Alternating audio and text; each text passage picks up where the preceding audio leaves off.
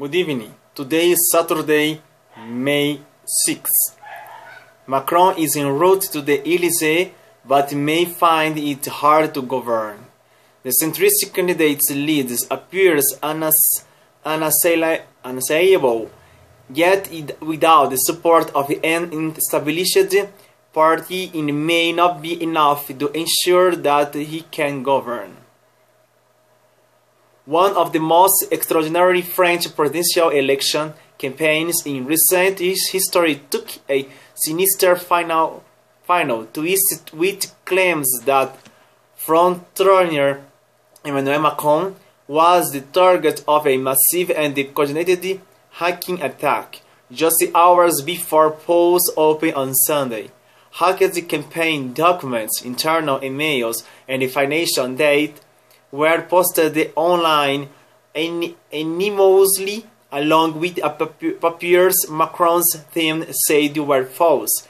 Just before midnight on Friday, the official end of an electioneering deadline.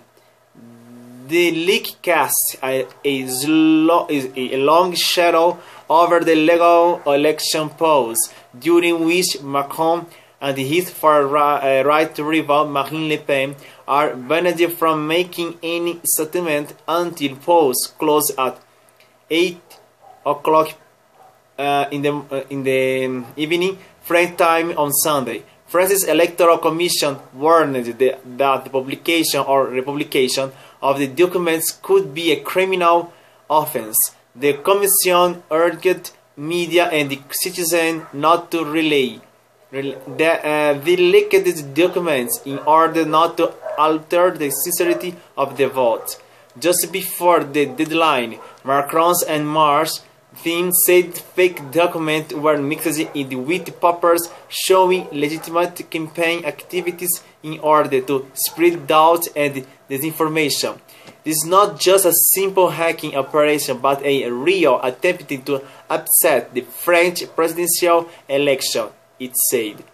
Mars says it has been the victim of repeated hacking during the campaign. It blames groups backed by the Kremlin, which supports Le Pen. Moscow has denied any involvement. On Thursday, Macron launched legal action against fake news and lies after documents suggesting he had an offshore bank account in the Caribbean appeared on the internet.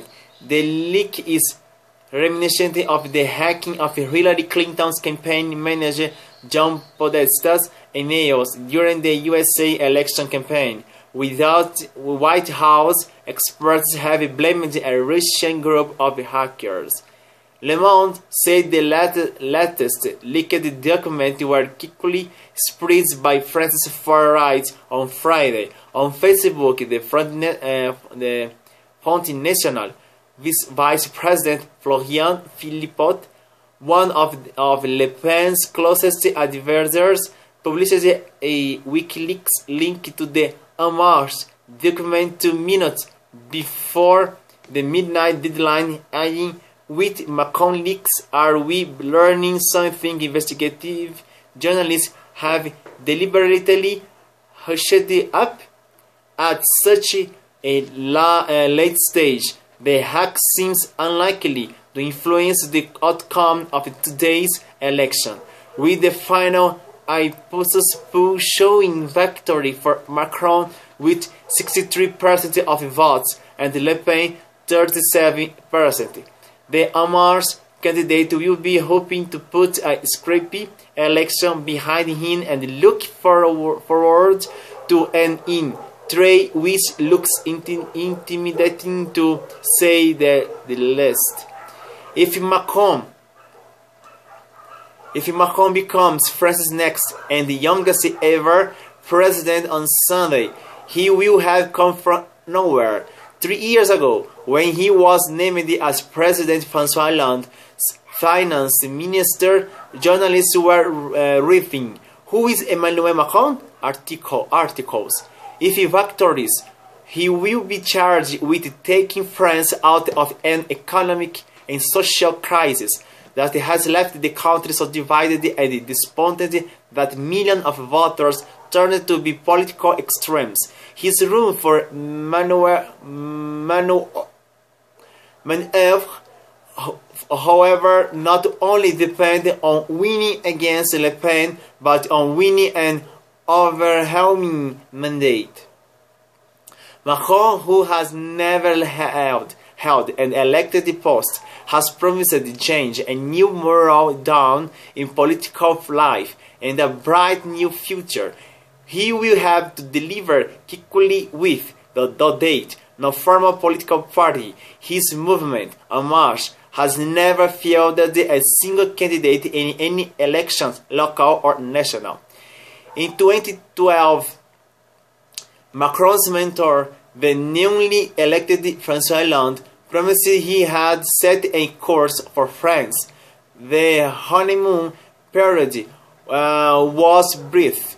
Within months, critics were portraying him as a pedalo captain, going around in circles and insulting invented by the hard-left candidate Jean-Luc Mélenchon.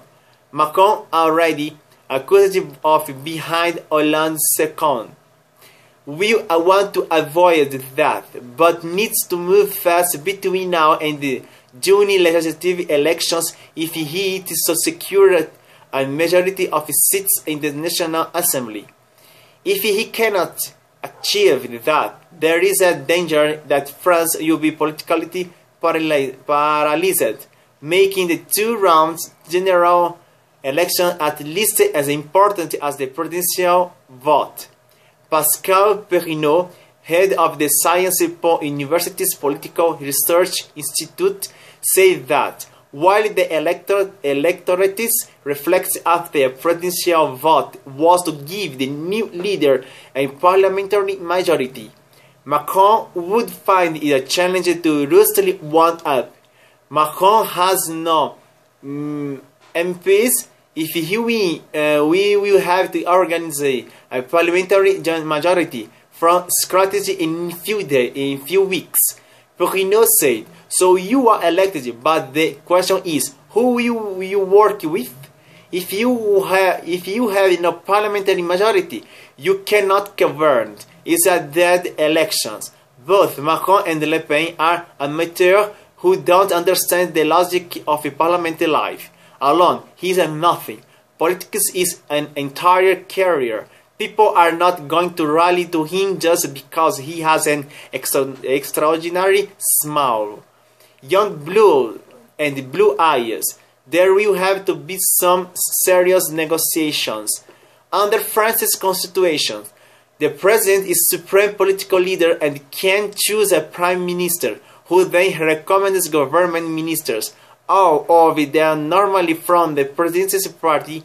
If Macron obtains an outright majority from a standing point of 0 seats, he will be able to enact policies which are Europe-friendly and economically liberal. If he faces a hostile majority in the lower house of parliament and is forced to appoint a prime minister outside his party, he will face a period of what is known as coalitions, meaning he can do little in the face of constant opposition. A third possibility is that En Marche could have the biggest group of MPs, but not a majority, leaving a Macron government with only limited room to maneuver, but not entirely stimulated. Working in Macron's favor would be the current desire in both the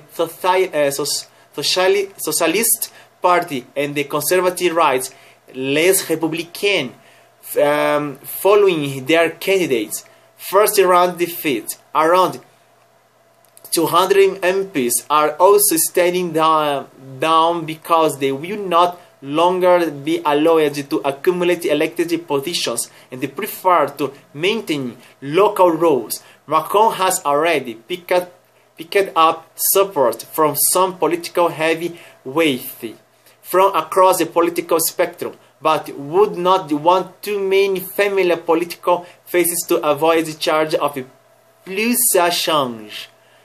In January, Macron announced that En Marche would field the candidate in 577 parliamentary constituencies. He wants to have to confront civil society or elected local authorities and must have a clean criminal record, renounce current political affiliations, and campaign as an En Marche candidate. At least half must be women.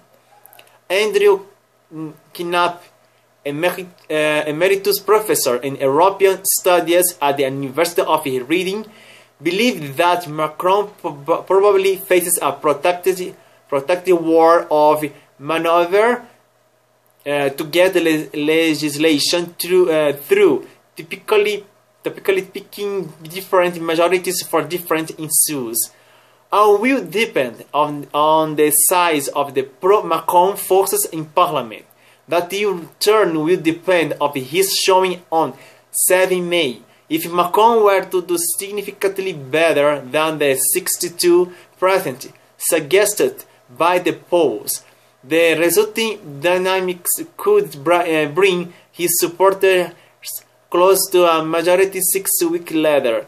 Anything less than 60% would be seen as a relative defeat. For that reason, if no other, the result of the presidential second ballot should be treated as anything but a foregone conclusion. Knapp writes on the USL Constitution Unity blog. According to an Opinionway SLPV analytic survey, Macron could gain between 249 and 286 seats, the centre-right 200 to 200 them, and the Front National 15 to 25, between 28 and 43 seats, and Malaysia would get only 6 to 8.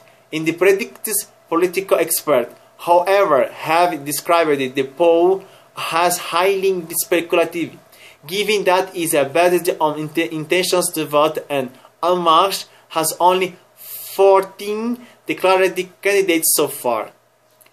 Aware that many are not voting for him but against Le Pen, and triumphant Macron, we want to avoid squandering his popularity with silly mistakes or any triumphalism. After the first round vote, he dined at a chic restaurant and announced he would find a role for his wife Brigitte, both of which sparked criticism. The success of the eventual President Macron will also depend on how many angry and disappointed Front National and the hard left Malaysian supporters that take to the street, and what he does when they do. Who will be Macron's prime minister? From the centrist Modem party, whose leader François Baron was one of the first political heavyweights to rally to Emmanuel Macron. The Marseille-born Goulard is vehemently pro-Europe, a supporter of greater federalism, and a graduate like Macron of the Elysée École Nationale d'Administration. Fluent German speaker, was part of a team negotiating the reunification of Germany in the 1990s, and arranged for Macron to meet the German Chancellor Angela Merkel. Anne-Marie Idrac, 65. Transport Secretary in the 1990s, then President of the state-owned transport companies RTP, Paris Region, and SNCF Railways, also a graduate of ENA, belongs to the Nouveau Centre Party.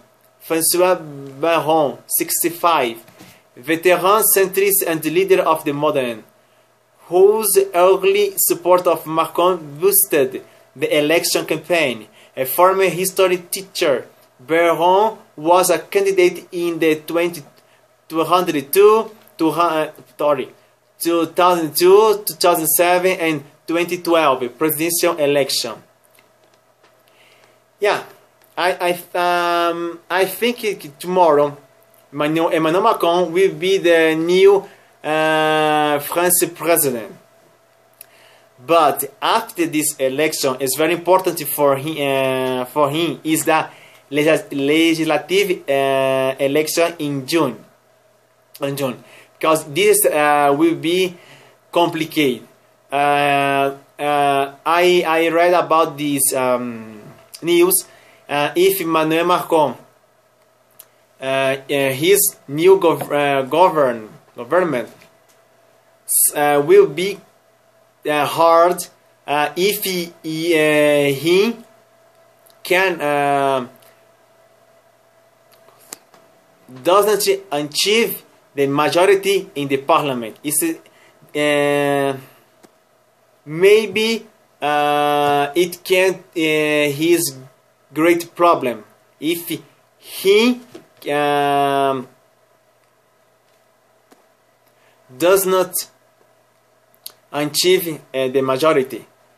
But Emmanuel Macron will do a new government in France. He is pro-Europe, pro-Euro.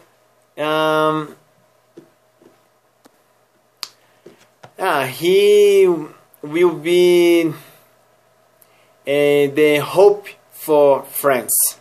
No? Thank you very much to watch my new video. If you want to learn English or talk about with me in English, come here at Class Particular Idiomas, or we can to do class by Skype anywhere in the world. Share this video with your family, friends, enemies, everybody. Give a like on my Facebook page. I want to achieve 200 likes, so I need your help. Okay, subscribe on my YouTube channel. This is very important for me. Every day I try to do new video, so I want you subscribe on my YouTube channel. For me it's very important, and in my motivation. In my YouTube channel you can find other videos in other languages, in Italian, in French, in Brazilian, Brazilian Portuguese, of course in English and Spanish. Comment on my videos, sharing my other videos, give a like, of course. If you want to talk with me directly, you can send me one message by WhatsApp. Here is my WhatsApp number. I want to talk with you about anything. Okay? It will be a great pleasure for me talk to you about anything. Thank you very much. Have a nice weekend. Have a nice Saturday night or or Sunday if you are watching this video right now. Thank you very much. I see you tomorrow with the other interesting news. I think tomorrow will be about the French president. No, I think so. I think so. The new French president will be Emmanuel Macron. Thank you very much. See you tomorrow, my friends. Thank you. Bye.